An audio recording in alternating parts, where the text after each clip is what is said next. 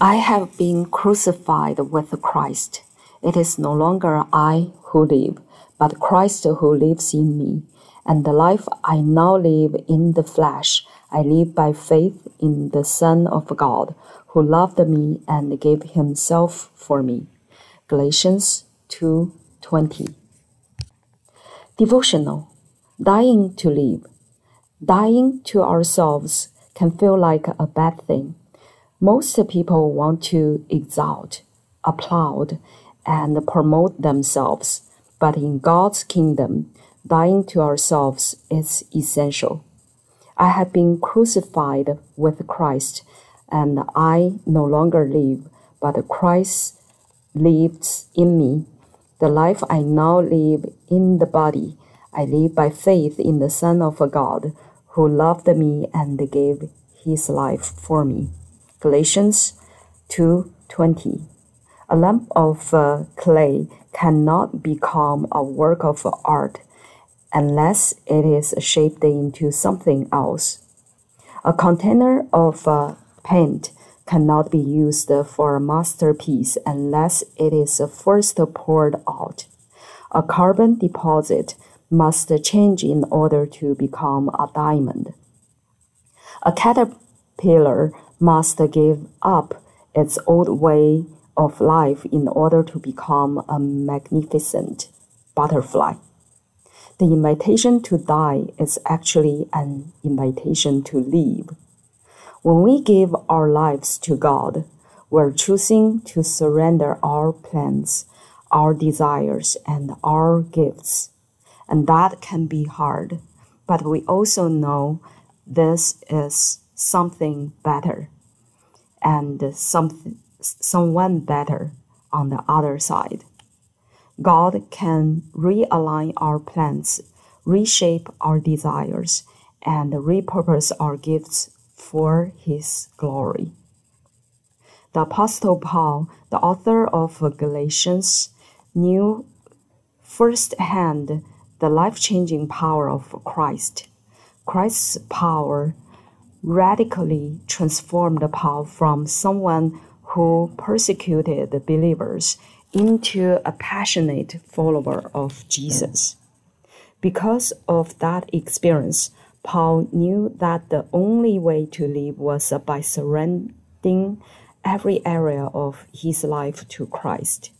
And that's why he invites us to do the same.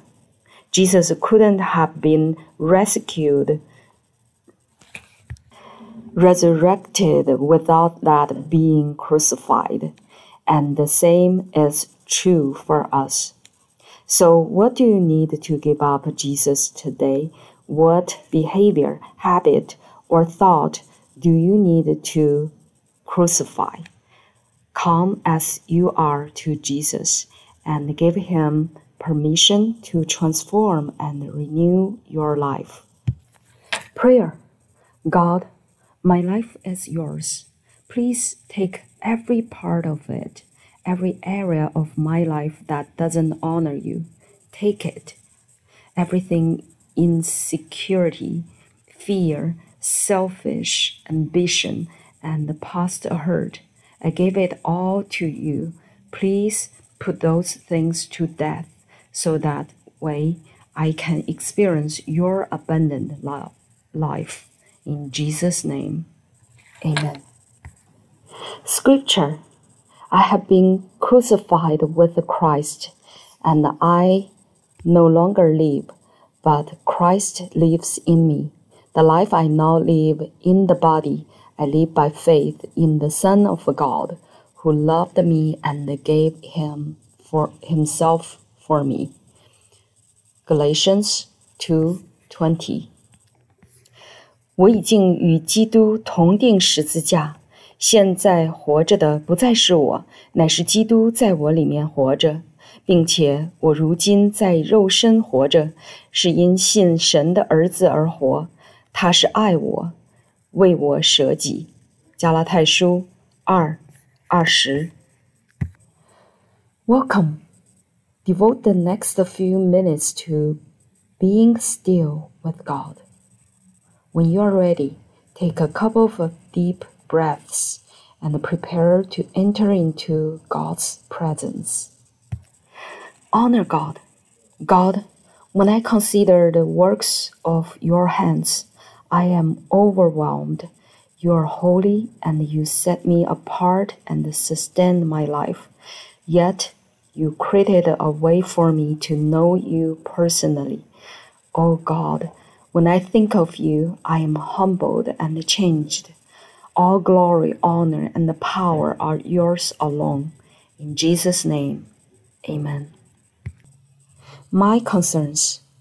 If you ask me anything in my name, I will do it. John 14:14. What do you need God to do for you today? Bring your requests to God and add some of them to your prayer list. God's protection. For who is God but the Lord? And who is a rock except our God? 2 Samuel 22:32. Where do you need God's deliverance right now? Call out to God and tell Him what you need. Closing. As you reflect on your prayer time, what do you need to let go of?